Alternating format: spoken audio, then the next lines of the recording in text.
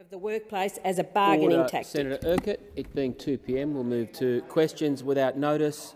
I'm going to ask for Senator Keneally will be having the first question remotely, so I'll ask for quiet. Senator Keneally. Thank you, Mr. President. My question is to the Minister representing the Minister for Health, Senator Colbeck. In an article in this Sydney Morning Herald entitled "New South Wales Pharmacists Stuck in Waiting Game for Vaccines," Mario Baroni, a pharmacist in Western Sydney's hotspot suburb of Fairfield, reported that despite placing a second order for AstraZeneca doses on Monday, the vaccines won't arrive for nearly 3 weeks. He says, and I quote, "These vaccines are in a fridge somewhere, but they aren't in pharmacy fridges." Given there have been tragically 5 more deaths from COVID-19 recorded in New South Wales today, why are pharmacists in the hotspot of Fairfield waiting almost 3 weeks for AstraZeneca vaccines to arrive? Minister representing the Minister for Health, remotely, Senator Colbeck.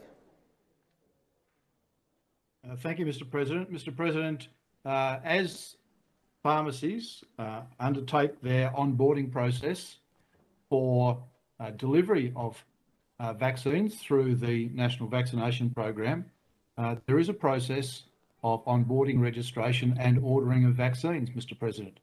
There is a cycle of assessment of that process, of preparing the pharmacists to ensure that the appropriate training has been undertaken so that the vaccines are handled appropriately and administered as they should be, Mr. President. And we have seen in the past the circumstances where, unfortunately,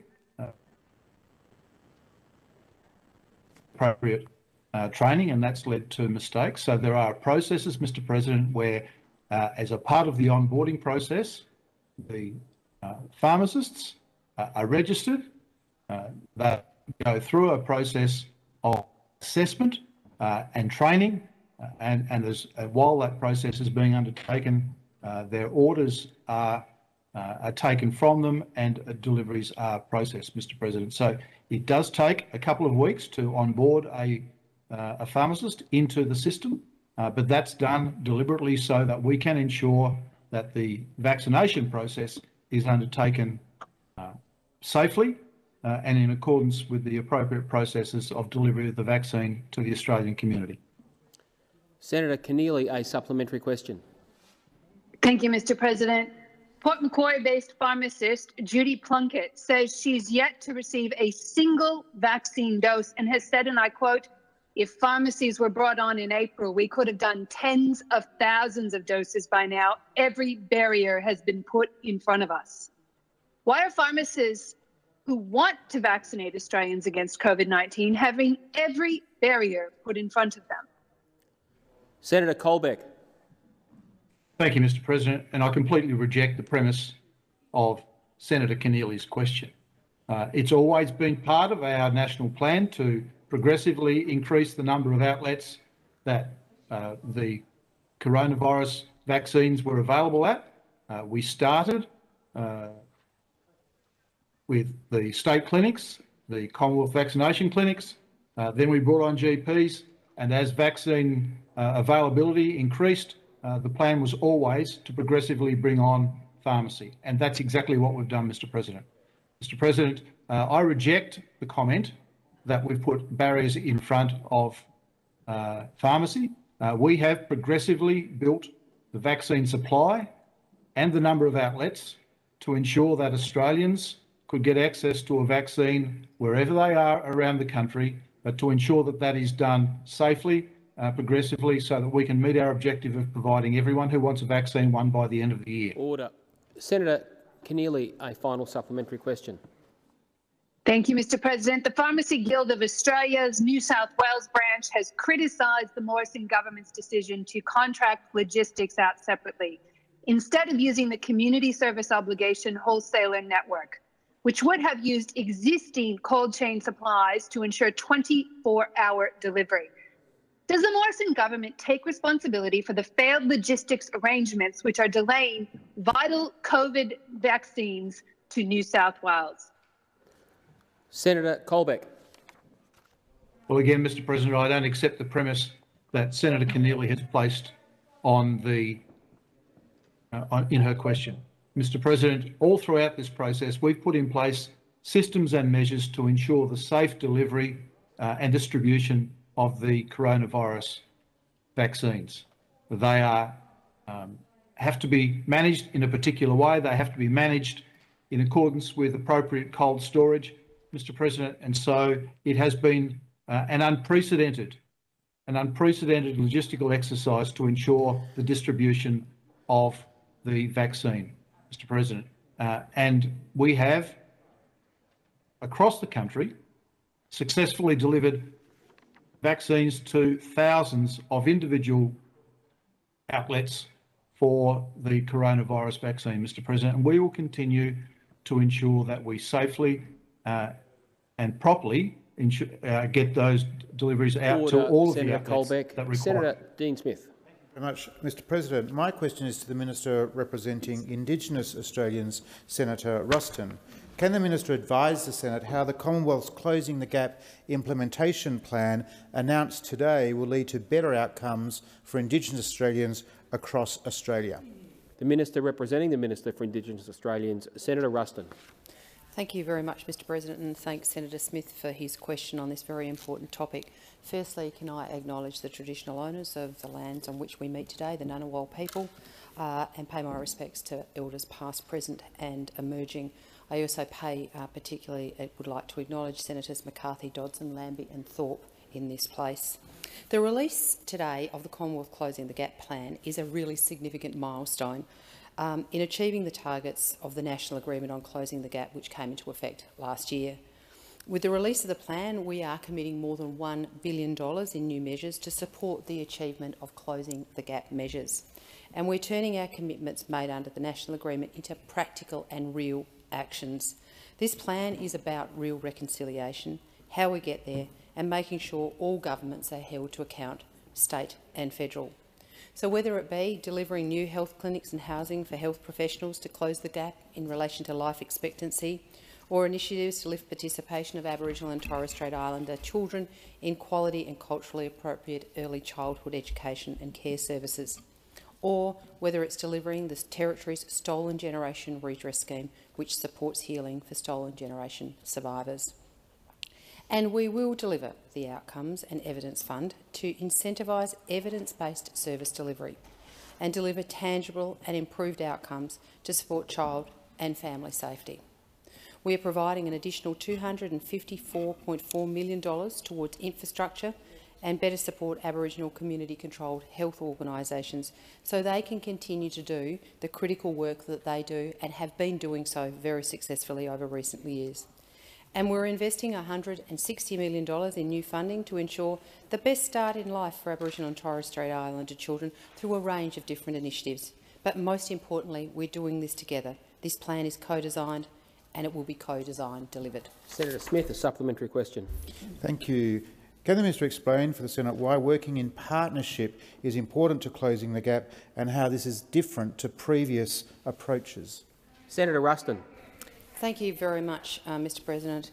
As part of the National Agreement on Closing the Gap, we set out 4 priority reforms to fundamentally change how governments and Aboriginal and Torres Strait Islander people work together. The implementation plan that was announced today details how governments will do our part in achieving these reforms. It highlights the real and practical actions to be taken across all areas of government, and most importantly, it commits funding to actions that will ensure that we get there. Importantly, all governments will work with Aboriginal and Torres Strait Islander stakeholders with an increasing level of accountability, transparency and responsibility. This reflects the new model of working together. We'll prioritise investments so that we are all responding to the evidence and doing things that will make the most difference. The Morrison government is committed to working with Indigenous Australians to deliver the outcomes needed to close the gap. Senator Smith, the final supplementary question. Thank you very much. What are the benefits of this new approach under the National Agreement on Closing the Gap? Senator Ruston. Under the new National Agreement, we've committed to work in true partnership with Aboriginal and Torres Strait Islander leaders. Like the Commonwealth, all parties are required to develop implementation plans that outline how they will deliver their parts and their commitments under the national agreement. They are required to report on their actions annually, ensuring there is a much greater level of shared accountability than under previous agreements. Increased transparency is built on data, and the Morrison government has already delivered towards this priority reform this year with the release of the Closing the Gap dashboard, and we will continue to deliver on our commitments. The implementation plan is also firmly in line with our continued commitment to work in genuine partnership with Indigenous Australians in both policy development, program and service delivery. This commitment to shared decision-making will be embedded in the design, implementation and monitoring of policies and programs to improve life outcomes for all Indigenous Australians. Senator Gallagher.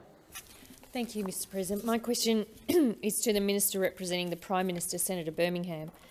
In section 1.1 of the Morrison's 4th vaccine plan released in just 2 months, the Morrison government lists everyone it blames for the slow COVID-19 vaccine rollout, including ATAGI, Pfizer, AstraZeneca, state and territory governments, vaccination clinics and Australians themselves. How did the Morrison government forget to list itself?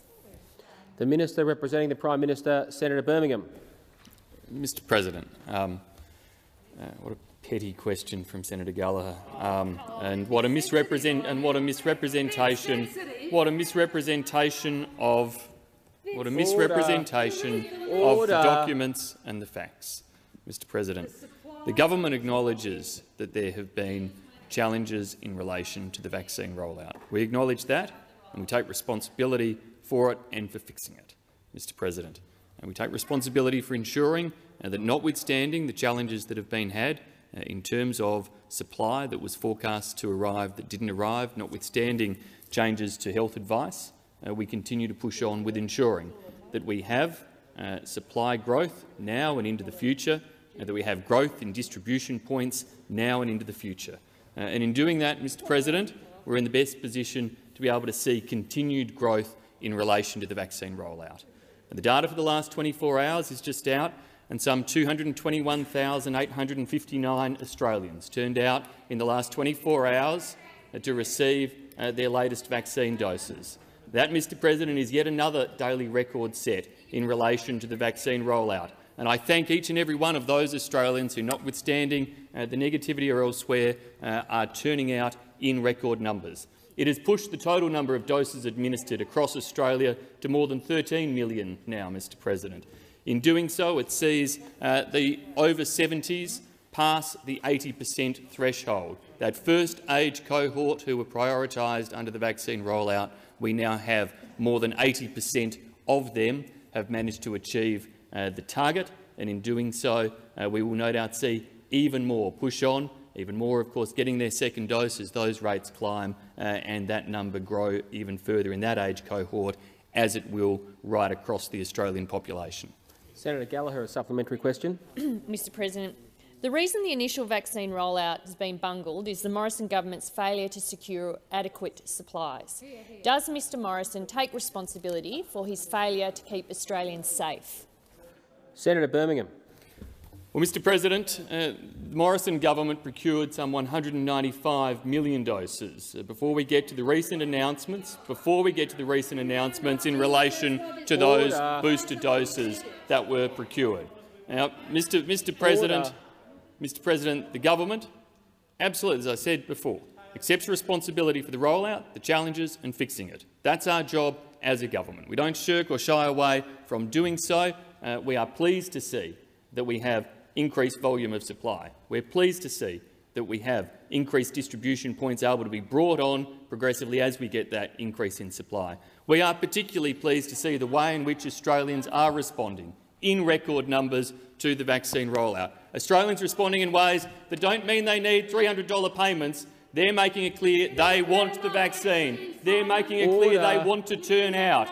And we are supporting them to make sure they have increasing chances to turn out, rather than the types of silly policy thought bubbles from those opposite. Birmingham, time for the answers expired. Senator Gallagher, a final supplementary question. Thank you, Mr President. In June, Mr Morrison boasted nobody in Australia had died from COVID-19 in 2021, and nobody was in intensive care. Mr Hunt boasted it was one of the most extraordinary public health achievements in Australian history. 21 people have tragically died in the New South Wales outbreak, and 51 people are now in intensive care. Does Mr Morrison concede he is actually responsible for one of the most extraordinary public health failures? Senator Birmingham.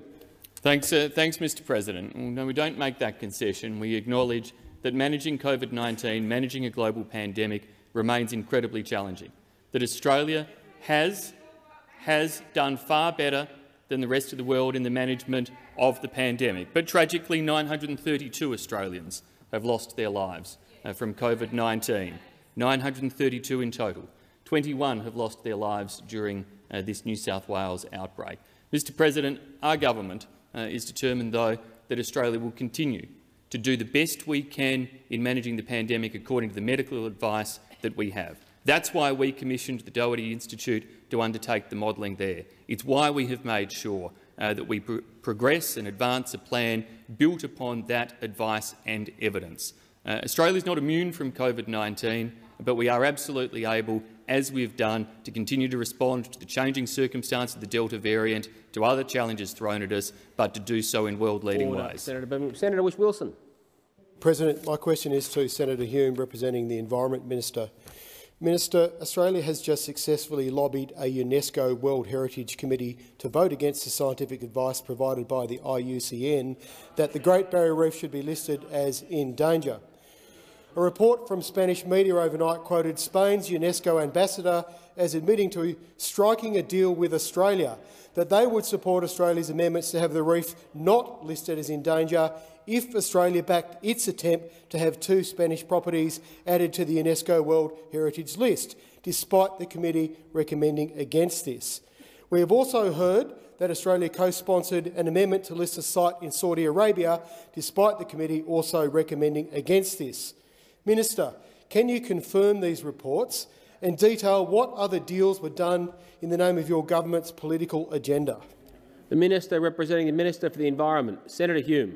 Thank you very much, Mr President, and I thank Senator Whish-Wilson for his question, his enduring care of the Great Barrier Reef, which is shared with that of the Morrison government. The Morrison government, in fact, is deeply committed to protecting the World Heritage Great Barrier Reef. The tourism industry, traditional owners, the reef communities, they rely on the Morrison government's commitment to the reef, and we will not let them down. Our world's best management of the reef is acknowledged by many, including the World Heritage Committee, who said in this year's decision on the reef that it commends the state party, that being Australia, for the strong and continued efforts to create conditions for the implementation of the Reef 2050 long-term sustainability plan. On a point of order. Senator Whish-Wilson on a point of order. Point of order on relevance, President. Did the government do any deals to win the UNESCO vote? Senator Whish-Wilson, the question had a very lengthy preamble, I appreciate.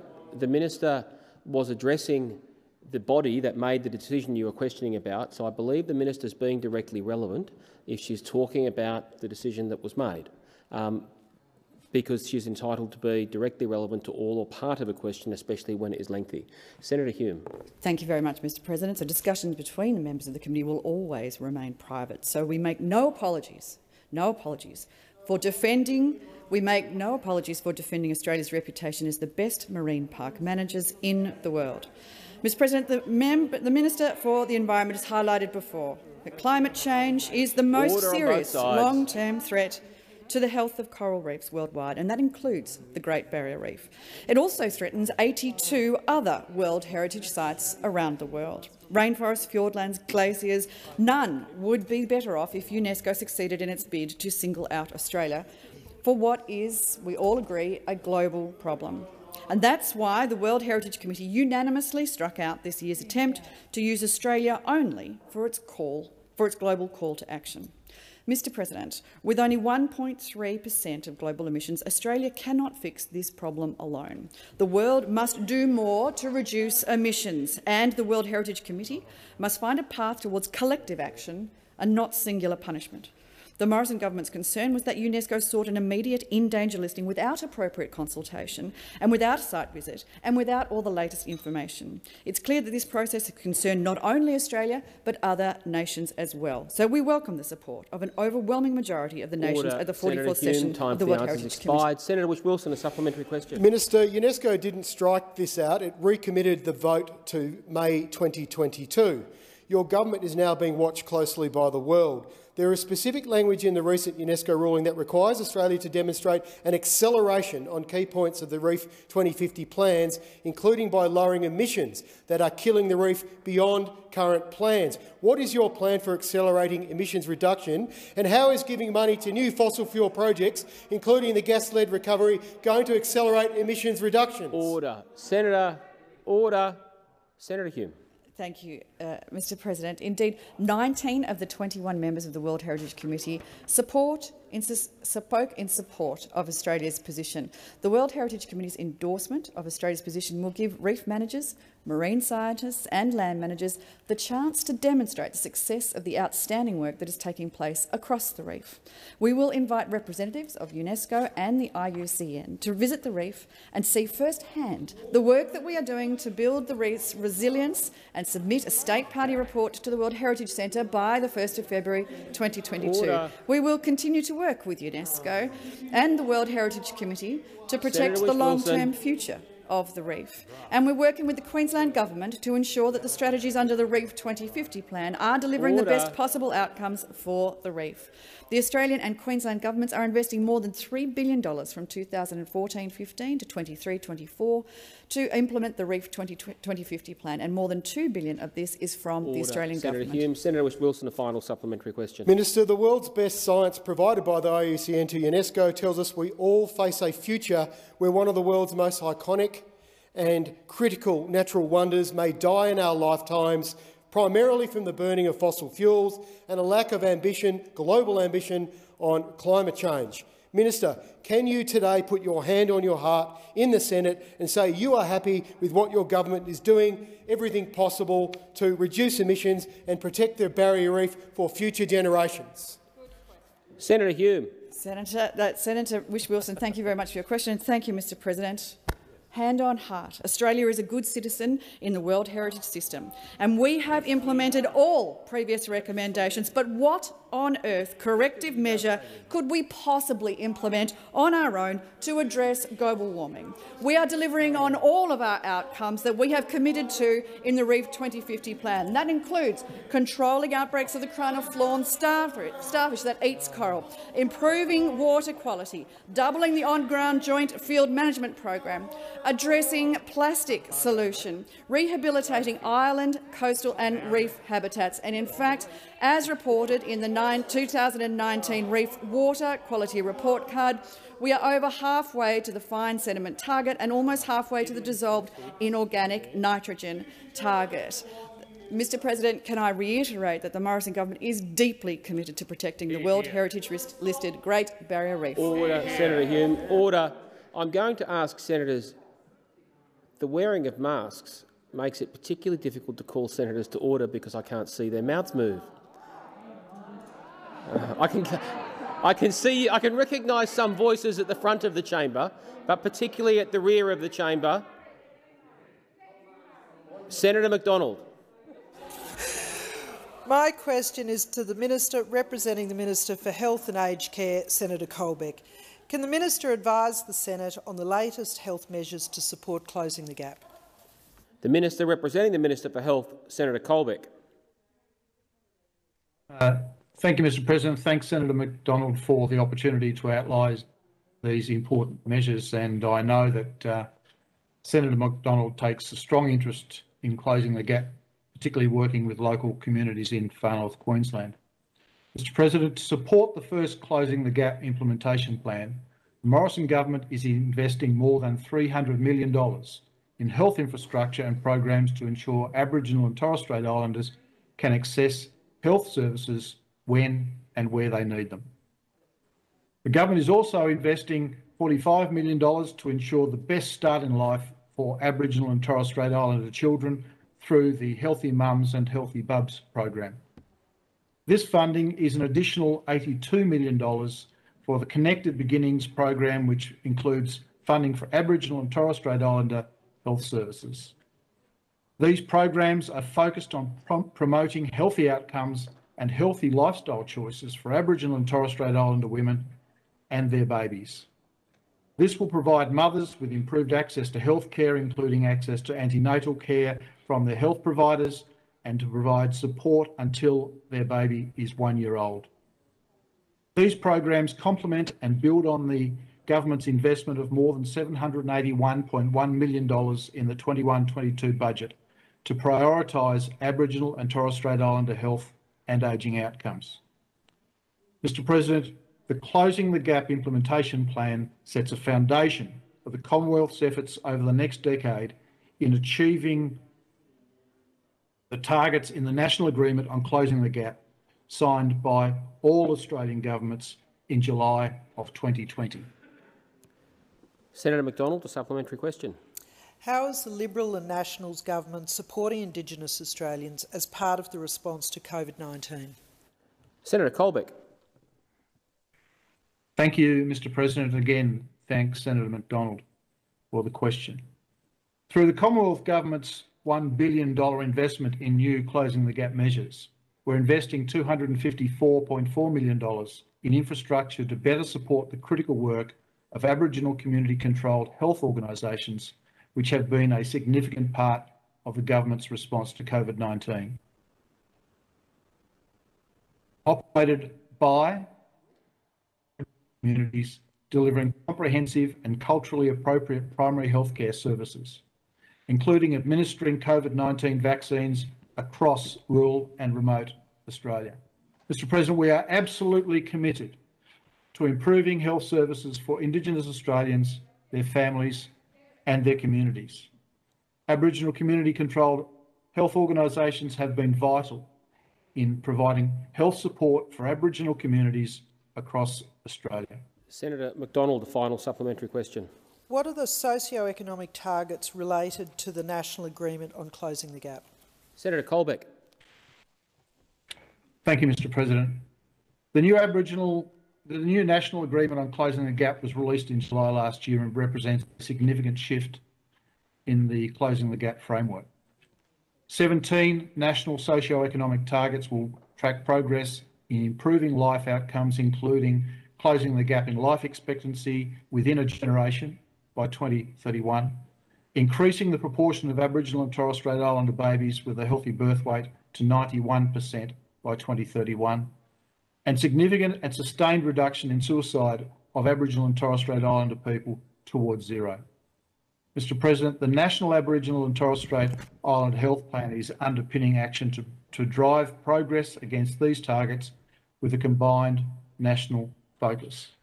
The Closing the Gap implementation plan has been developed by ministers, departments and agencies across our nation, with peak Aboriginal and Torres Strait Islander partners, particularly the Coalition of Peaks, representing around 50 community-controlled organisations. Time has expired. Senator Siewert, remotely. Thank you, Mr. President. Mr. President, my question is to the Minister representing the Minister for Health and Aged Care, Senator Colbeck. If children between the age of 12 to 16 are not included in the government's vaccination targets, the whole of the population target is actually 65%, not 80%. If we reopen at 65%, our hospitals will be overwhelmed and we will have tens of thousands of cases. As Queensland's latest outbreak shows, kids can catch and transmit COVID. Why aren't you including children above the age of 12 in the vaccination program? How many children have to catch COVID before the government includes them in its vaccination targets? The Minister representing the Minister for Health, Senator Colbeck. Thank you, Mr. President. Thanks, Senator Siewert, for the program. Mr. President, children are in fact included, as announced by the Health Minister on Monday, in the vaccination program. We commenced with children with certain health issues, Indigenous children and children in remote communities, as a part of our vaccination program. The vaccination availability and approval for children was only made by the TGA in recent times, Mr. President. And so the Health Minister, in fact, did announce on Monday that children will become part of the vaccination program in the categories that I've outlined, Mr. President. Our objective is to offer all Australians for whom a vaccine has been approved the opportunity to have one as soon as possible. We want all of those over the age of 18 to be able to have the opportunity for a vaccine by the end of the year. And as I've said a number of times, and as the Health Minister and the Prime Minister and many of my colleagues have said, we'll continue to grow and develop the vaccine program with the availability of vaccine, opening up more opportunities for Australians to access the vaccine through more outlets. Mr. President, it's important that as many Australians as possible get vaccinated. We've seen with the Delta variant how the COVID virus has modified and changed its behaviour, and so it's important that we continue to adapt to the circumstances as the virus itself adapts and creates more variants. So we'll continue, and the government will continue to do that, Mr. President. Senator Seward, a supplementary question. Thank you, Mr. President. Minister, the government is not including all children in the targets. They are not including, in fact, children over the age of, or between the age of 12 and 16 in their targets. Why isn't that occurring? Why have you only relied on the Doherty Institute for advice and not listened to other experts as well, such as the Grattan Institute and other experts that are saying children need to be included in the targets, not just the program, and all children between the age of 12 and 16? Senator Colbeck. Thanks, Mr. President. And again, thanks, Senator Seward, for the question. Mr. President, the government commissioned the Doherty Institute to conduct research to provide us with advice on the parameters for opening up the economy. We have released that information publicly so that all Australians can understand the circumstances under which the various stages of the process to open up the economy and open up the community can be undertaken.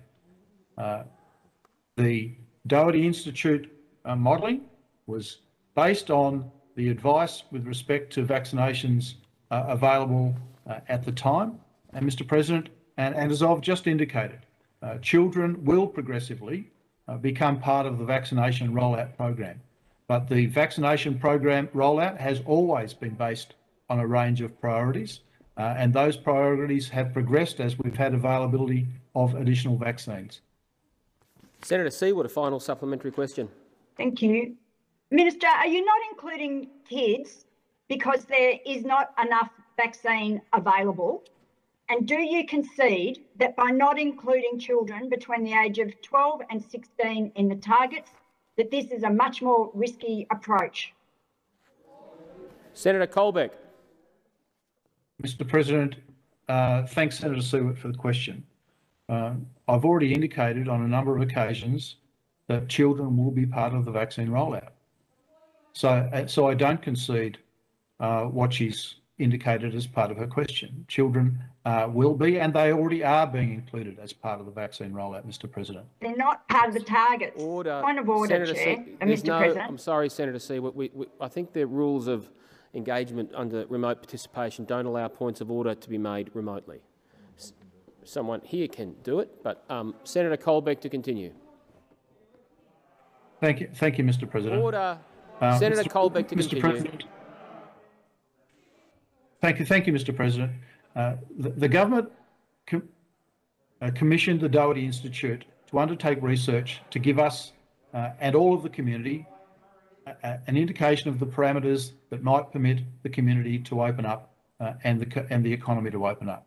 That information has been provided to all Australians so that they can understand the circumstances and the targets with which that might occur.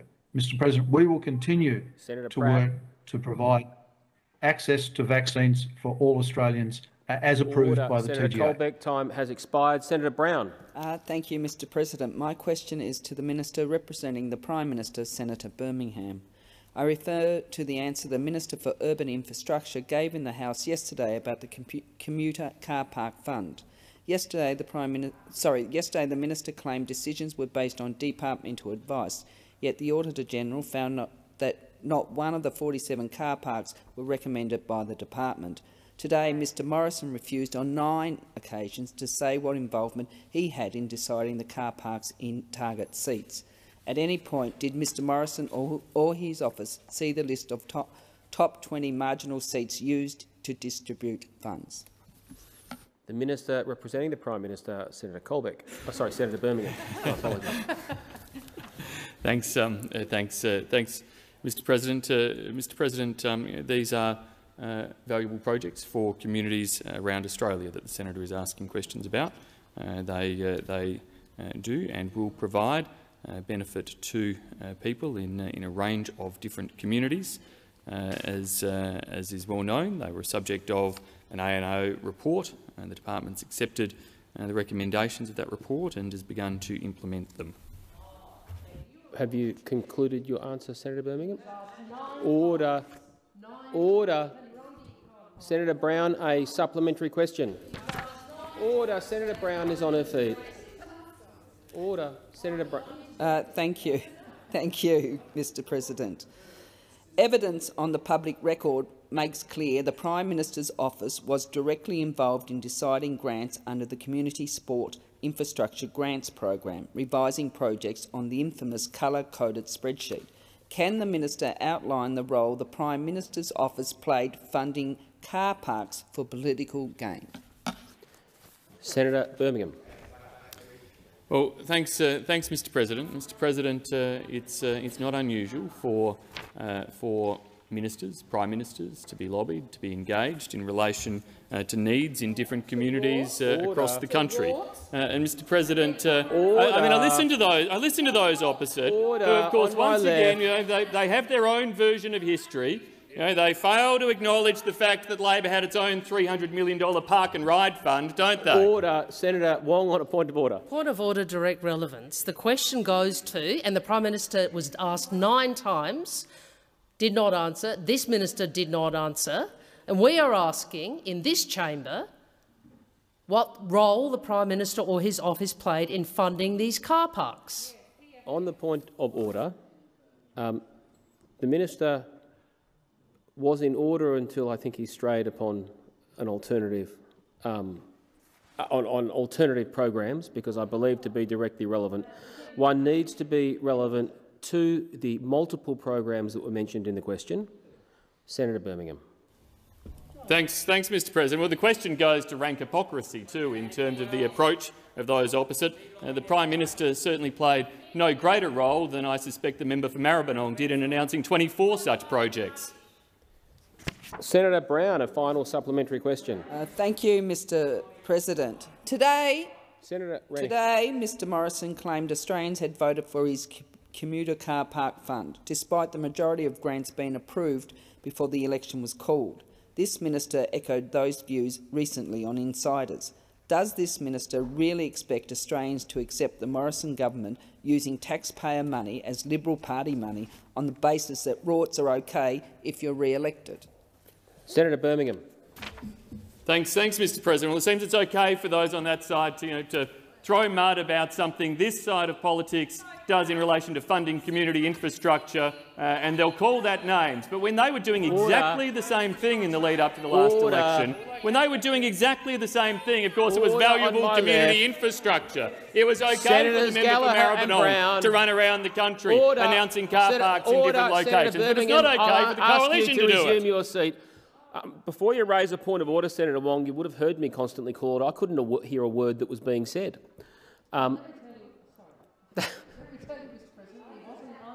Well, you may have better hearing than I have. I couldn't hear a word as I was calling senators to order. Mr President, I understand the sensitivity this minister has in defending this, but he has now on 3 occasions avoided answering a question and resorted simply to going about the... All right, well, Senator Wong, there was, I don't.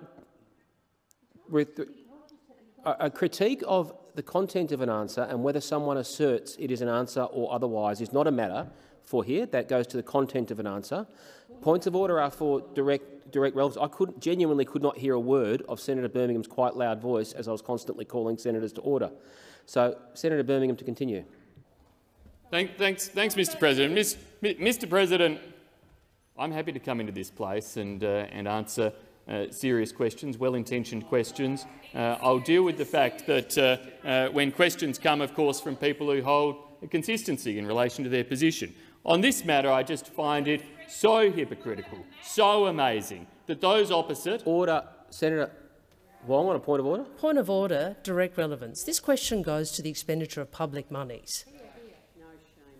It is not directly relevant within the standing orders for him to simply talk about the Labor Party. Well, I'm not at this. I take that point, Senator Wong, and I ruled that point earlier. But as I've made previously too, a glancing comment as you rose to following the minister when the minister made a comment about the opposition at that point, while answering a question about his own comments that contains politically charged phrases in the question, I think an answer of that nature is not out of order.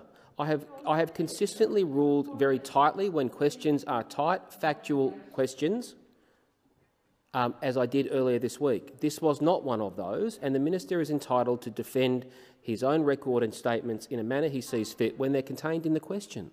Senator Birmingham. Thanks, Mr. President. Mr. President, I am simply pointing out the double standard. The Coalition announced policy and commitments in relation to investing in community infrastructure in car parks.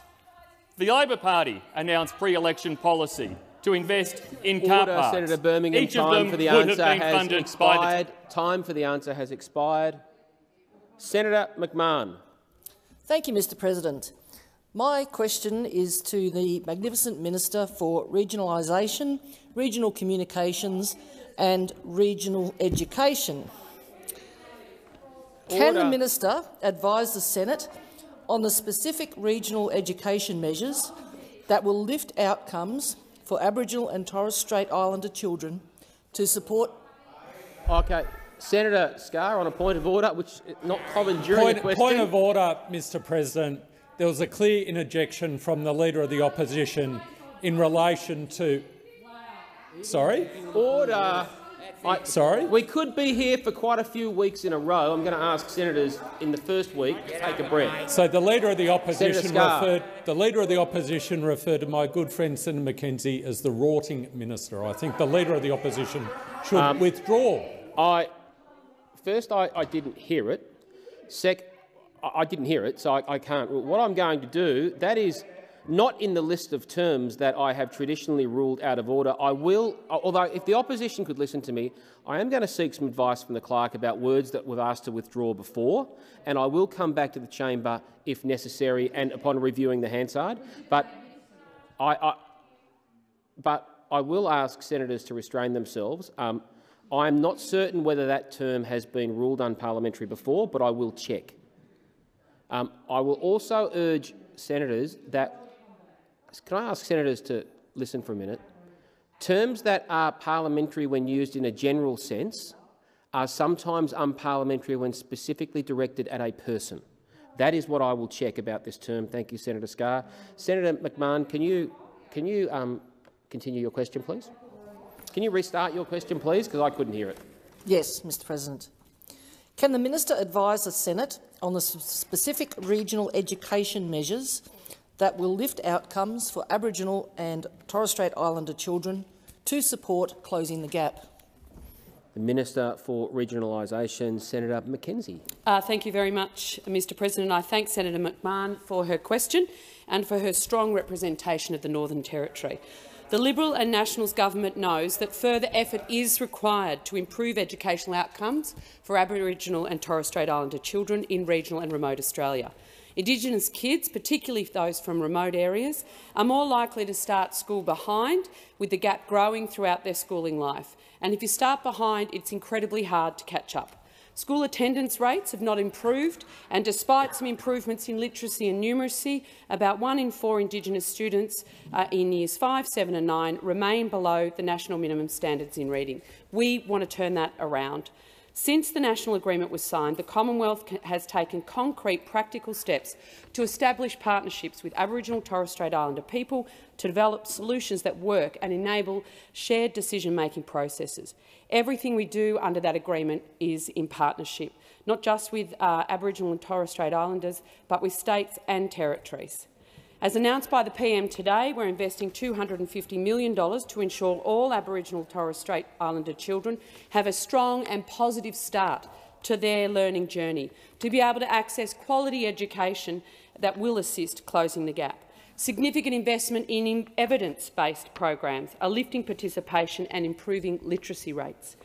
$280 million to support improvements in leadership capability, professional development and student outcomes through city-to-country partnerships, getting high-performing metro schools, partnering with Indigenous schools. Haileybury, in my home state, is partnering with an Indigenous school in Darwin, and they're getting great improved increases, because you can't be what you can't see. And often for young people, it's learning from their peers. And that's seen a significant improvement in NAPLAN results as a result of that partnership. We're also investing in— Senator McMahon, a supplementary question. Thank you, Minister, and that is fantastic news for the Northern Territory. Can you tell me how will the Liberal and National government's new measures support effective learning and education outcomes through the development of strong literacy skills? Senator Mackenzie. We know that focusing on reading and literacy will help set up Indigenous students for the success in school years and beyond. We're backing what works by providing up to $25 million to scale up evidence-based programs that have already succeeded. We're putting $8 million to support the growth of the program called Making Up Lost Time in Literacy. We're going to double the amount of schools that are going to be participating in that program.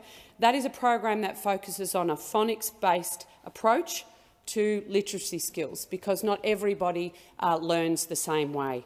The government knows how important it is that teachers who are engaged in schools with Indigenous students have the right skills, and will provide $5 million to the Good to Great Schools in Australia program that supports better student learning outcomes by improving teaching methods. And we're also going to provide additional funding to support the expansion of the Kimberley Schools project in the Pilbara region of WA. Senator McMahon, a final supplementary question. Thank you, Mr. President. Can you tell me how will the government assist students in remote communities to access a quality secondary education? Senator Mackenzie. Thank you, Mr. President. Well, we're not just investing in early childhood care and education, not just in schools, but for secondary. We're wanting to make sure that parents and students have choice to determine what works best for them. In remote communities, there can be few, if any, local secondary school options, and that's why often boarding or residential schools are an important option for so many children in your home territory, Senator. The government will invest $75 million to help meet the cost of building 3 new boarding schools in remote Western Australia and the NT, and upgrades to a 4th in the Northern Territory. Indigenous children in regional and remote areas need to see the opportunities available to them. Together, using the evidence, we can close the gap on Indigenous education outcomes for Aboriginal and Torres Strait Islander students. Senator Watt. Thank you, Mr. President. My question is to the Minister representing the Prime Minister, Senator Birmingham. Yesterday, the Minister refused to say whether Mr Morrison agrees with Coalition Senator Rennick's use of social media to undermine a TGA-approved COVID vaccine, which his own government is encouraging Australians to take up. Does Mr Morrison agree with Senator Rennick? Yes or no? And if not, what action will he take? The Minister representing the Prime Minister, Senator Birmingham. Thanks, Mr. President. Mr. President, I can't say that I've reviewed the specific comments of Senator Rennick, and I won't always take Senator Watt's word for it. What I can confirm, Mr. President, well and truly, is the government's very strong support for the vaccination rollout and very strong encouragement for all Australians to get vaccinated at the earliest opportunities, for all Australians to heed the advice in relation to the safety of vaccines and the efficacy of vaccines. The evidence that shows very clearly that both vaccines available in Australia, the AstraZeneca vaccine and the Pfizer-BioNTech vaccine, each of them reduce the rate of death when somebody acquires COVID-19 by some 92% and 90% respectively. That is the prime abiding reason and incentive why anyone should get a vaccine. The #1 incentive to get vaccinated in Australia, because it could save your life. Order. Because it could Senator save the lives Birmingham, of your I have family Senator members. Watt on a point of order. Senator Watt. On relevance, the question is simply whether Mr Morrison agrees with Senator Rennick. I think Senator Birmingham did address his familiarity or otherwise with that when he commenced the question, and I'm reluctant to rule out this material as not directly relevant, given that he started with that point. Senator Birmingham. Senator Rennick. Mr President, obviously it was the fact I was talking about the real incentives to get a vaccine that perhaps drew the point of order from Senator Watt. The real incentives to get a vaccine being the fact it will save your life, save the lives of your family members, save the lives of your fellow Australians. And you know what? Australians know that's the real reason to get a vaccine. They know that the real reason to get a vaccine is because of those life-saving properties. It's why Australians participate overwhelmingly in childhood vaccination programs. It's why Australians are turning out in record numbers to participate in this vaccination program. It's why demand is very strong, and that's why the Labor Party policy in relation to handing out $6 billion in cash is so horribly misplaced, Senator Birmingham, Mr. President. Senator Wong on a point of order. Senator Wong. Mr. President, the point of order is direct relevance. It is the case that there was reference to what Senator Rennick was doing, but the question goes to whether the Prime Minister agrees, and if not, what action he will take. Order. Senator Rennick, please. And so on the point of order, I believe Senator Birmingham addressed at the commencement of the answer his lack of intimate familiarity with the comments referred to by Senator Watt, alleged comments referred to by Senator Watt in his question. I will say, however, that while I made it clear I was reluctant to rule material about the vaccine rollout generally as being not directly relevant, I will say that I do not think commenting on opposition policies meets the direct relevant test. Senator Birmingham. Thanks, Mr. President. Now, there was no direct quote in the question, so as I said at the outset, I've not seen whatever the comments that Senator Watt is referring to are. But I'm very clear, the Prime Minister is very clear, the government is very clear in our continuous advocacy around the science, the efficacy and the encouragement of Australians to get vaccinated, as they are doing in record numbers. The answer's expired. Senator Watt, a supplementary question. Thank you, Mr President. According to his social media, yesterday, Coalition member for Dawson, Mr George Christensen, told the Coalition Party Room, and I quote, "We should not be mandating the wearing of masks and we should not be condoning lockdowns." Does Mr Morrison agree with Mr Christensen? And if Mr Morrison won't take action against Senator Rennick, will he take action against Mr Christensen? Senator Birmingham. Thanks, Mr President. Well, the Prime Minister's already said he doesn't agree. He's already said publicly he doesn't agree. He's made that perfectly plain, Mr President. Now, Mr President, I know that Senator Watt thinks there's some ability to run around with a muzzle or a gag or something to address these sorts of comments. In the end, we are, and you're the one who wants to keep highlighting these matters. We want to make sure what we highlight is firmly, squarely the health advice, Mr President. That is precisely what we're doing. It's what we're doing in the communications campaigns this government pursues. Now, the member for Dawson's not seeking re-election at the next election. He'll say what he's saying. The government speaks very clearly from the Prime Minister, from the Health Minister, from all the ministers of the government, from the officials of the Chief Medical Officer and otherwise, to very clearly encourage Australians to get vaccinated. And they're doing so in record numbers, Mr President. 42.4% of all Australians over the age of 16 have now had their first dose. Another record day, and we are going to keep providing them with the information to encourage them to keep. A final supplementary question. Thank you, Mr President. Coalition Senator Matt Canavan has criticised public health measures as, and I quote, "doing much more damage to our love of liberty and our political system. That's the real threat to us now." Does Mr Morrison agree with Mr Canavan? And importantly, what action will Mr Morrison take to ensure that his MPs back in the government's own public health message? Senator Birmingham. Well, thanks, Mr. President. And no, and indeed, in a debate only earlier today in this chamber, I responded to Senator Canavan, acknowledging that we did not agree in relation to some of those statements. So we have been very clear in that regard, Mr. Senator President. Watt. I mean, Senator Watt wants to ask about whether or not people agree. I'd love to know whether they all agree with Mr Albanese's policy, because it didn't go to shadow cabinet apparently, so apparently they didn't get a chance to say in their senior levels, in their executive levels, whether they agree. I can assure you, Mr. President, every member of the cabinet of this government agrees Senator with our Gallagher. approach. Order. Mr. President, he's Order. I've got Senator Gallagher on her feet with a point of order. On my right, Senator Wong. Mr. President, I can't see on my right who's interjecting, but please cease. Senator Rennick, I can see you. Senator Gallagher. point of order, Mr. President, on direct relevance. The minister is ignoring the guidance you've provided and previous rulings on commenting on opposition policy. I think by the time you had raised, the minister had moved on from that glancing phrase, but I take the point, and I think the minister has taken the point. He sounded like he had moved on. Senator Birmingham. Indeed, Mr. President, as I was saying, to finish the sentence I was in, every cabinet minister in our government stands very clearly for the policies of getting this rollout delivered.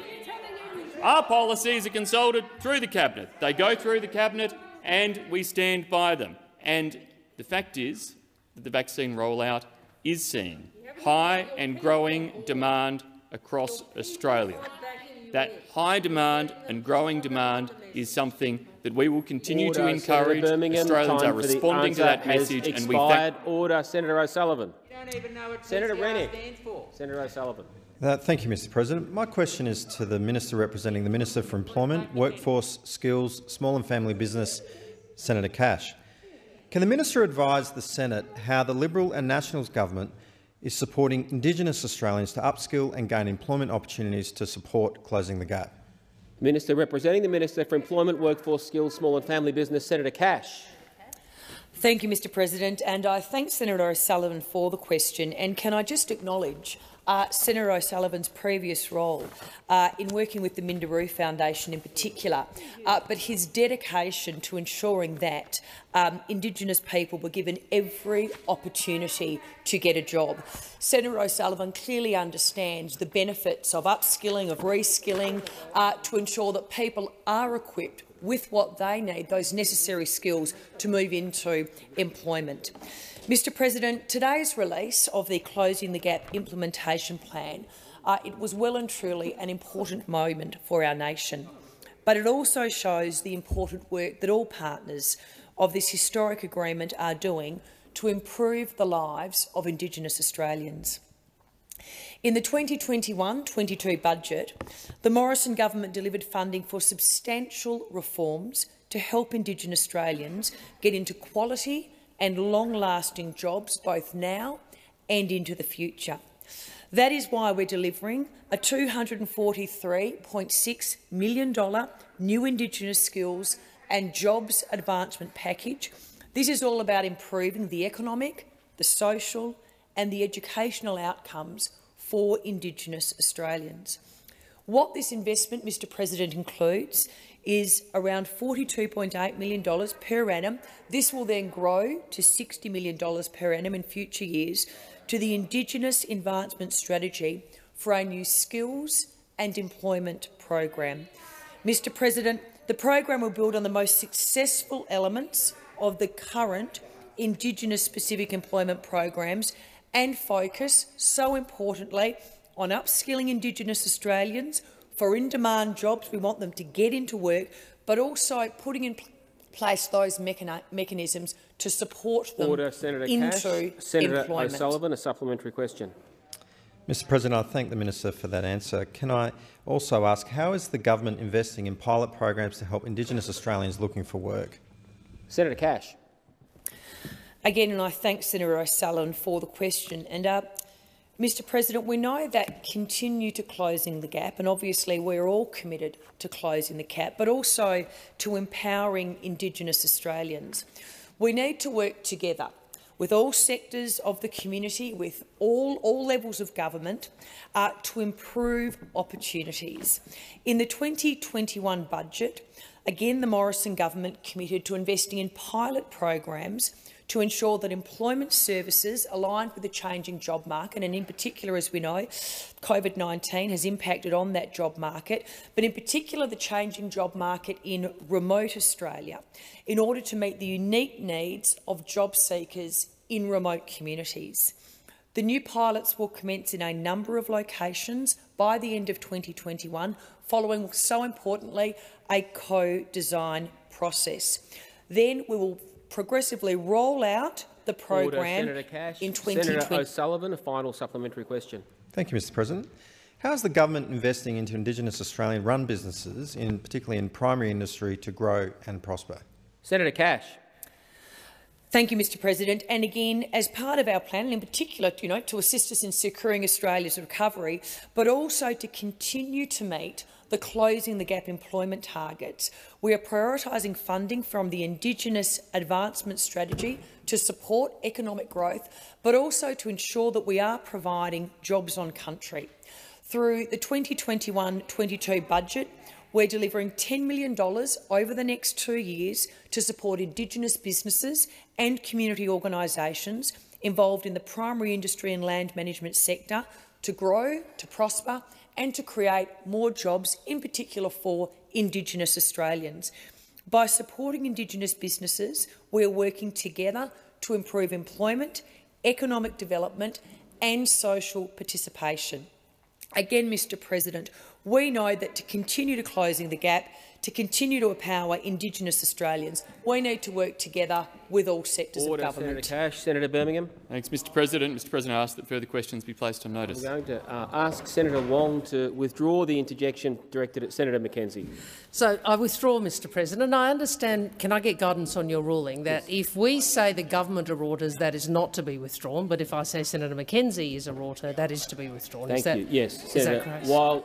If I could just read something to the chamber in response to that query, and this has been provided previously to others who have requested similar advice, while the word "rort" is not itself unparliamentary, an allegation that a senator rorted a program would be considered out of order in Senate proceedings on the basis of the prohibition in Standing Order 193.3 against imputations of improper motives and personal reflections made against senators and members.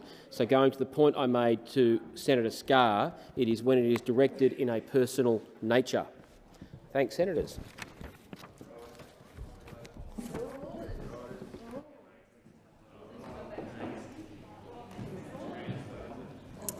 Are there any motions to take note of answers? Senator Watt. There are, Madam Deputy President.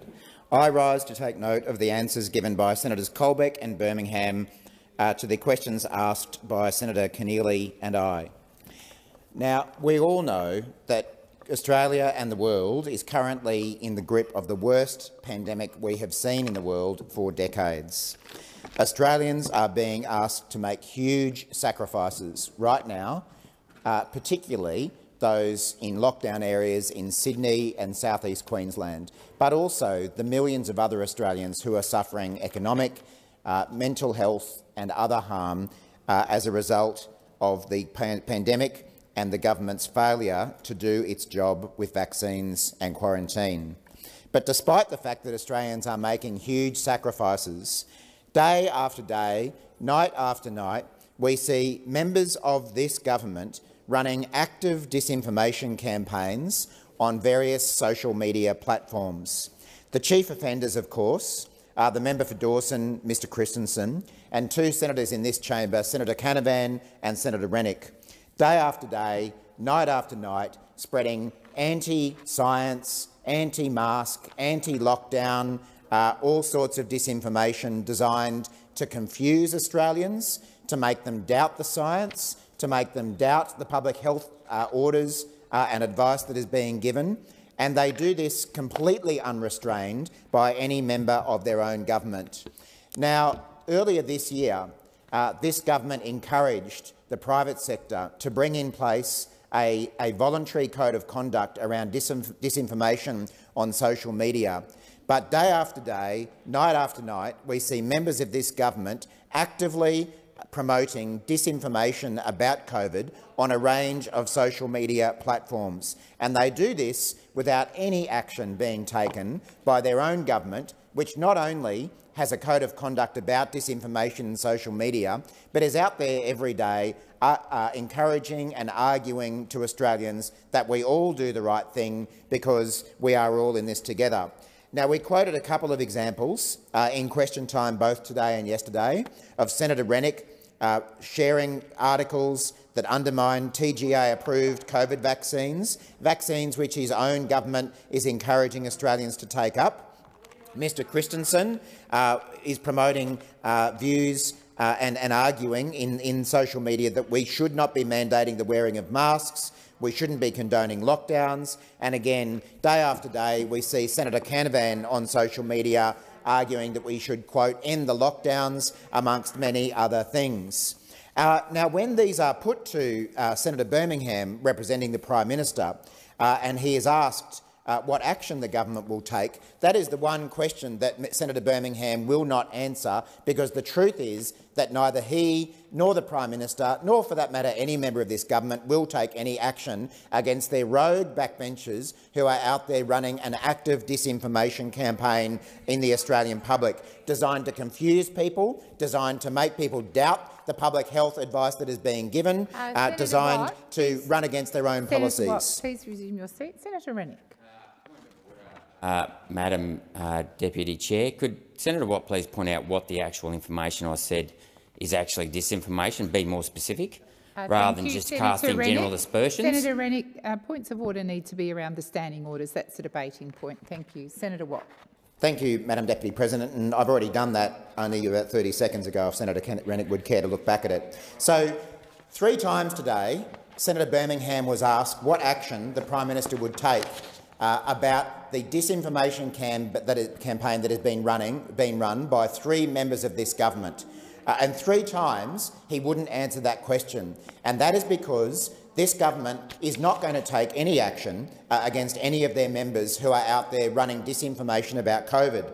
How can we expect Australians to do the right thing and to follow the public health advice that this government is actually encouraging them to follow, when the government's own members of parliament are out there spreading anti-mask, anti-lockdown, anti-science, anti-vaccine views day after day after day, with complete impunity, with a complete lack of action from anyone in this government. So it's okay for Mr Morrison and other ministers to be out there encouraging, ordering, demanding Australians to do the right thing, but they do nothing about the fact that their own government members are out there encouraging Australians to do exactly the opposite. Why won't this Prime Minister act on his rogue backbenchers? There are only 2 possible reasons. One is that he is too scared that they will withdraw support for his government and that they won't vote for the government's actions, and he's not prepared to stand up for them.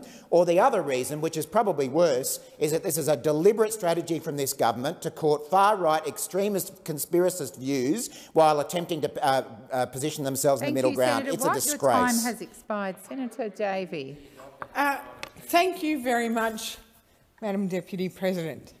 I think it's quite remarkable for Senator Watt to stand up here and talk about a handful of examples of people who are spreading misinformation, disinformation. These people are backbenchers, and, you know, whereas from Senator Watt's own state, their own Chief Health Officer has been one of the keys to turning people off vaccinations. Jeanette Young saying she would rather see 18-year-olds get COVID, this age group that is now recognised as being super spreaders because they get minimal symptoms, they are active and they work and they need to work, but they're out there, she's telling them she'd rather see them get COVID than get AstraZeneca. I mean, that is just the example of, you want to address misinformation, how about look in your own team as well? And for Labor to get up here today, let's just think for a minute. What else has happened today? I mean, I'm not focused on what Mr Christensen, member for Dawson, is putting on his social media. I'm not focused on what Senator Rennick is putting on his social media. No one is. So why are you concerned, Senator Watt? Why are you concerned? What I am more interested in, what else has happened today? We had a significant closing the gap statement this morning.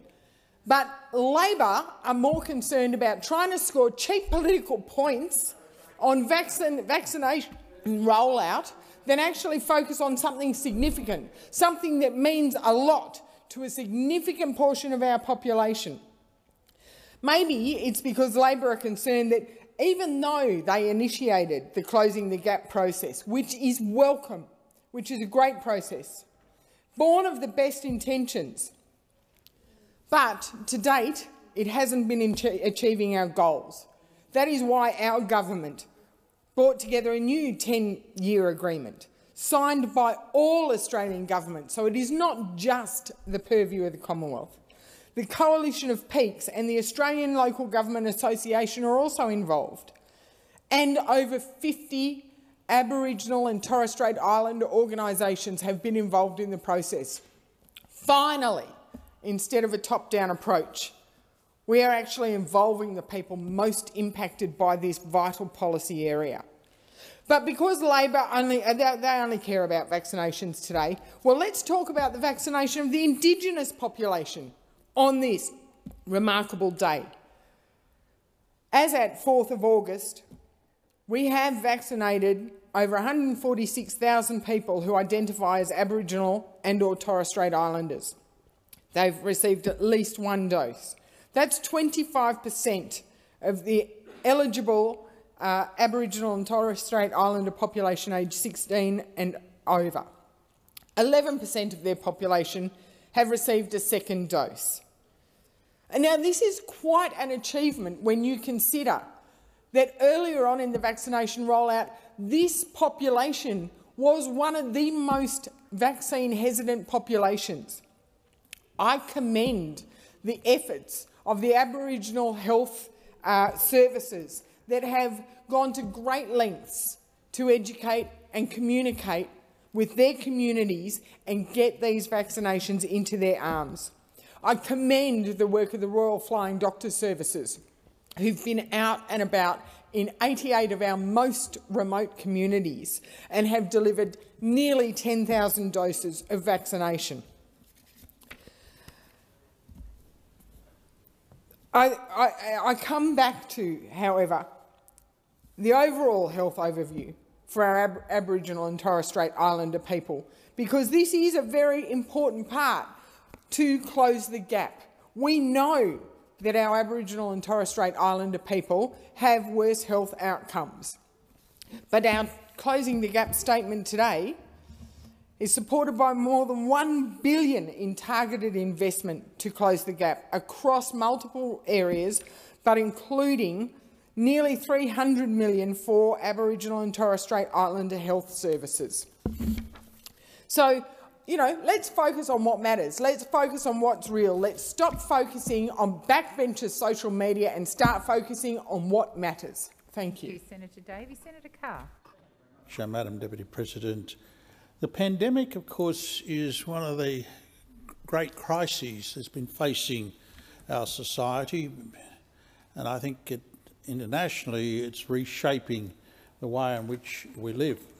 And so for the day when the Minister Colbeck indicated that the government acknowledged that it had challenges in terms of its capacity to provide sufficient supply for what it acknowledges itself as being the key to finding solutions to this pandemic in terms of supply and the logistics of the vaccines, I think he's underestimating the difficulties that the government has brought on itself. It strikes me that the government has mismanaged this crisis at every level. From the very beginning of the crisis, the government has sought effectively to present this as a political challenge, to take political advantage and has sought to play favourites with the states. It's sought to underestimate the capacity of Australians to deal with the truth in regard to this matter, has failed to acknowledge the importance of our own manufacturing capacity, has failed to deal with in any real way or any understanding of the international questions when it comes to the pharmaceutical industry, has failed to come to grips with the basic questions in terms of the major health crisis faced with this pandemic. In fact, we had this protracted debate about whether or not we should concentrate on the economics of the country versus the health of the country. And it's played out through the government's attempt to blame one state over another and, of course, to try to fail to deal with, I think, the personalities involved with this matter. I'm particularly concerned that we've not been able to develop our own manufacturing capacity. While I acknowledge how important it is for AstraZeneca, for instance, to be able to make vaccines in Australia, I find it extraordinary that the government is not able to even provide us with the most basic information on the supply contracts that are engaged with that matter, claiming, of course, that it says national security is involved. Now, when the ABC sought under Freedom of Information details of the supply contract for AstraZeneca, they were told that such provision of such contracts would prevent a major risk to the national security of the country, despite the fact that the European Union, United Kingdom, United States, Mexico, Brazil have taken an entirely different approach to the provision of basic public information about those supply contracts. And so it doesn't excuse the failure of the government to deal with the fundamentals in terms of not being able to provide sufficient vaccines for the people of this country. We saw, for instance, their lackadaisical attitude to the provision of different types of vaccines, the catastrophe that emerged around the provision of the Pfizer vaccines, where we saw the minister's attempt to duck and weave about his direct engagement with Pfizer, where industry sources indicated that he, rather than his believing it, as he tried to imply, that there was just a matter for low-level public servants who were the bunglers in regard to the contract arrangements, that industry sources highlighted through the ABC that the minister himself had been rude, dismissive and penny-pinching when it came to dealing with the senior management of Pfizer. We saw with the R&D, global R&D, former president of the global R&D, John Lamontina from Pfizer, underscored this point about how unfortunate it was that Australia had failed to secure the necessary supplies of the Pfizer vaccine because of the failure of the government to understand basic elements of supply chains and basic elements of how the pharmaceutical industry actually worked globally, and made worse by the minister's direct assault upon individuals within that company. Now, I find it extraordinary that the government has tried to duck and weave and not able to even deal with basic issues around the mRNA vaccine production facilities when it should have been able to move much more quickly and to be able to deal with these fundamental questions. Now, it's not too late. It is, of course, still time for us to be able to develop the necessary sovereign capability to ensure that we can protect this country and we can ensure that the people of this country can enjoy the benefits of modern science and modern manufacturing processes. Thank you, Senator Carr. Your time has expired. Senator Small. Thanks, Madam Deputy President. And whilst Senator Watts had a lot to say about potential misinformation today, it's not the first time that Senator Watt has focused on this. Indeed, in estimates only 2 months ago, Senator was giving air to an article, and I quote, which refers to a public health English blueprint study in the UK that found both AstraZeneca and Pfizer vaccines were only 33% effective against the Indian variant 3 weeks after the first dose. So at the same time as this government was getting on with the business of rolling out the vaccine, of protecting lives and livelihoods, Senator Watt was scaremongering and undermining the effectiveness of our vaccine rollout in this parliament. Professor Kelly goes on to say, in response to Senator Watt, that she's actually read the article, and she is always wary of preprint articles. A preprint article means that it has not gone through the usual peer review processes that is required. We've found, all through the COVID-19 pandemic, that many of those articles have proven to be false. So when it comes to talking, in fact lecturing, this chamber about spreading misinformation, Madam Deputy President, I won't take it from Senator Watt. On the very real questions of sovereign vaccine manufacturing that Senator Carr raises today, this is a government that has a story to tell of which all Australians can rightfully be proud. Not only was Australia the first country in the world to close its international borders at the onset of the pandemic, but Australia took the decision in August of 2020 to ensure we had sovereign vaccine manufacturing capability in this nation. It's worth noting that mRNA vaccines had never received widespread approval for use in humans before COVID-19 was affecting the world in 2020.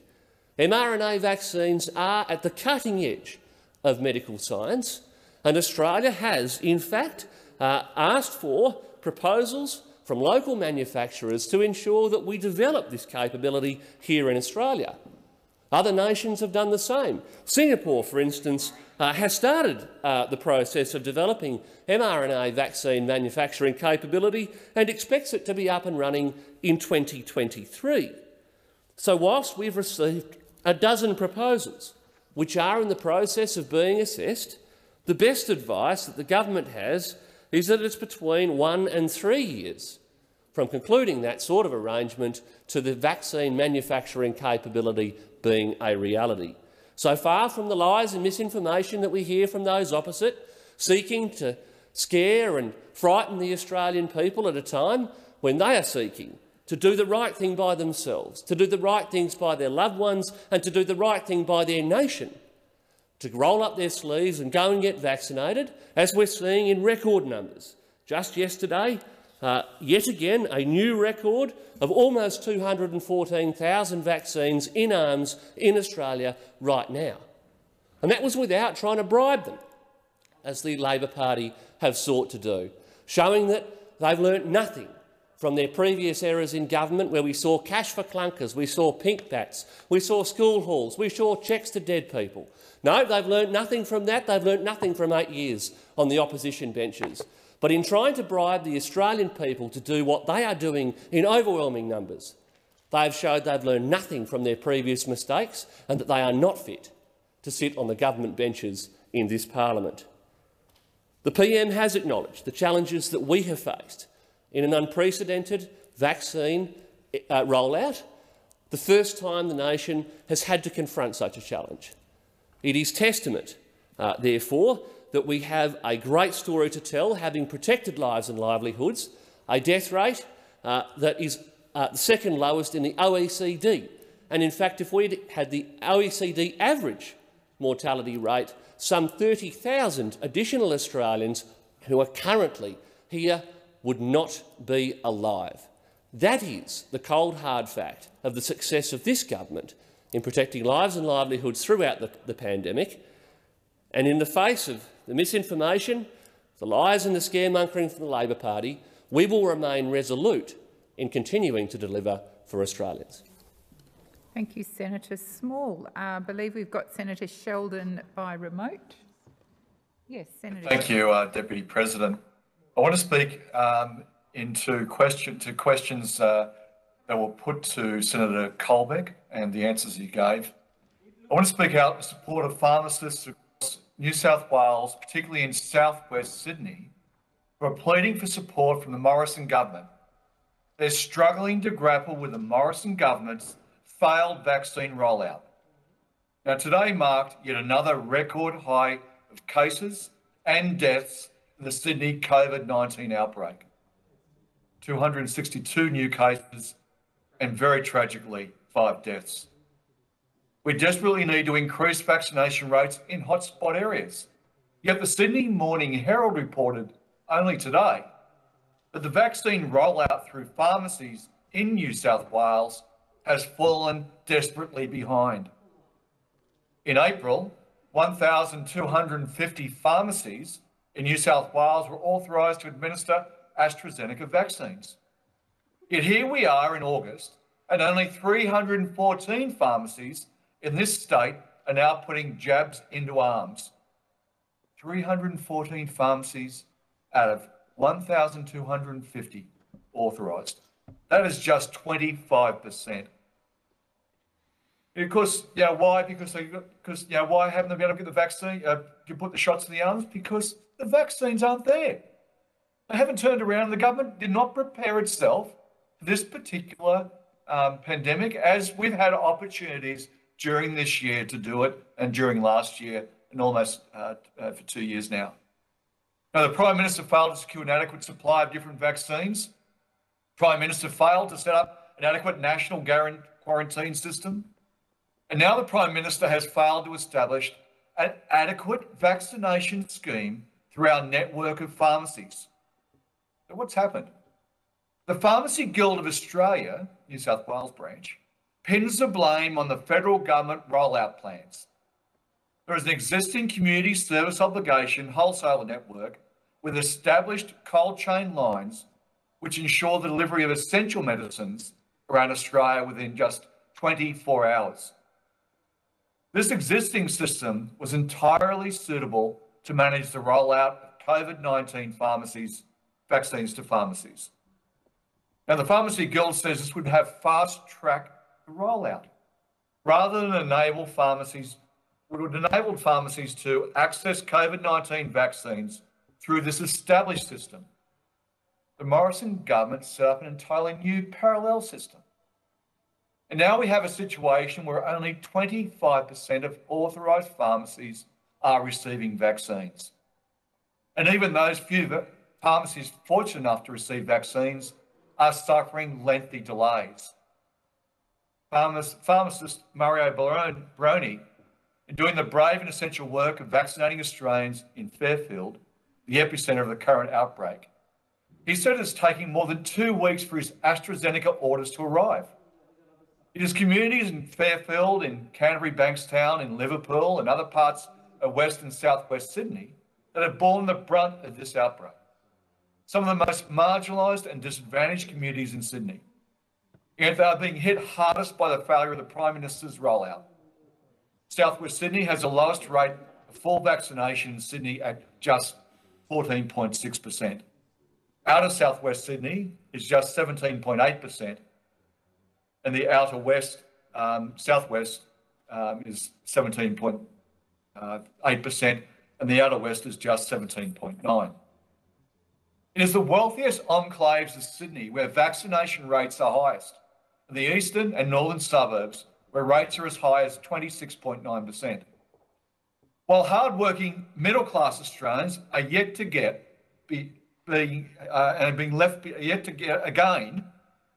being left behind by this government. I want to quote another pharmacist, Port Macquarie-based Judy Plunkett. Ms. Plunkett said that who is yet to receive a single vaccine dose, she said, I quote, "It has been singularly the most frustrating thing in all of our lives for the past 6 months. If pharmacies were brought on in April, we could have done tens of thousands of doses by now. Every barrier has been put in front of us. Australians are sick of this government putting barriers up. It's about time the Morrison government took responsibility and gave them a helping hand." They should be looking at a whole series of initiatives. Senator Sheldon, your time has expired. So the question is, the motion is moved by Senator Watt to take note of answers be agreed to. Those of that opinion say aye. Against, I believe the ayes have it. Senator Whish-Wilson. Deputy President, I rise to take note of answers provided by the Minister representing the Minister for the Environment, Susan Lay off the roof. Senator Whish-Wilson, please refer to... Susan Lay. Thank you. Deputy President. I think in my 10th year here in this chamber, I can honestly say, and I can put my hand on my heart just like the Minister did today, and say that of all the cynical, unfathomable, unconscionable things that I've seen in this place, by this government. The Environment Minister, in the middle of a worsening pandemic, at taxpayers' expense, flying around the world to lobby the 21-member nation of UNESCO's World Heritage Committee to vote against the science provided by the IUCN Scientific Committee to that UNESCO committee that they should list the Great Barrier Reef in danger, because climate change primarily, along with deteriorating water quality, threatens the World Heritage values of that property.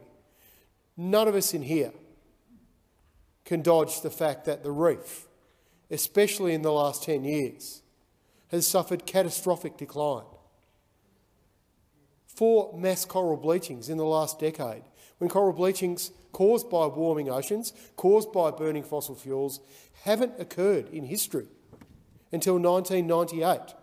In any of the records that we have, there's been no incidences of these mass coral bleachings. Our best climate science models in this decade predicted it wasn't possible to get back-to-back bleachings of the Barrier Reef till 2050 based on emissions targets, yet that's exactly what we got in 2016 and 2017. And while you deny that the reef is in danger, while you fail to act, while you prosecute a political pathway to deny, then you will fail to act. That's what this is about, Acting Deputy President. The only thing I could get out of the Minister today was that somehow this salvaged Australia's reputation. This is not about Australia's reputation. This is about the future of the Barrier Reef. And the UNESCO World Heritage Committee sending the strongest possible signal that the global community, not just Australia, but the global community, needs to act on reducing emissions, at least in line with the Paris Agreement. I couldn't think of a stronger possible siren call to action than for the Barrier Reef, the world's greatest natural wonder, to be listed in danger because of climate change. The Minister Ley has also in recent weeks said in a series of interviews that somehow her reason for lobbying against the World Heritage in Danger listing was to stop scientists from becoming depressed. Well, what a load of rot. I can tell you many good scientists are thoroughly depressed at what they have seen unfold before their eyes in the last decade on the Great Barrier Reef.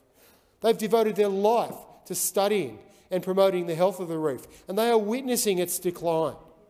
And they are witnessing this government promoting fossil fuels, giving public money to new fossil fuel projects, to Adani, to Beetaloo, to new fossil fuel power stations.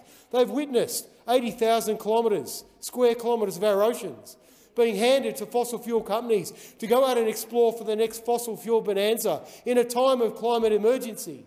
They have witnessed this. What could depress those scientists more than seeing a government in denial, a government deliberately peddling the interests of fossil fuel companies that, by the way, donate to this government and keep them in business? How cynical is that? She also said it was offensive to the reputation of First Australians. How the hell is this offensive to the reputation of First Australians? They're watching what we are doing in our lifetime, in our colonial world, what we have done to the reef in just a very short period of time, after spending 40,000 to 60,000 years living in harmony with the Barrier Reef and its thousands of kilometres of ecosystems. I can't believe the Australian people are that stupid that they would buy the arguments of this Environment Minister, who has lobbied against climate action and lobbied directly for climate denial, lobbied to cover up the truth of the Great Barrier Reef. The only thing that will save the reef is the truth and action, because we have no choice. This is not the last you'll hear of this President. The committee will be revisiting this next year. Your time has expired. So the question is that the motion is moved by Senator Whish-Wilson to take note of answers be agreed to. Those of that opinion say aye. Against, I believe the ayes have it. That concludes taking note. We'll now move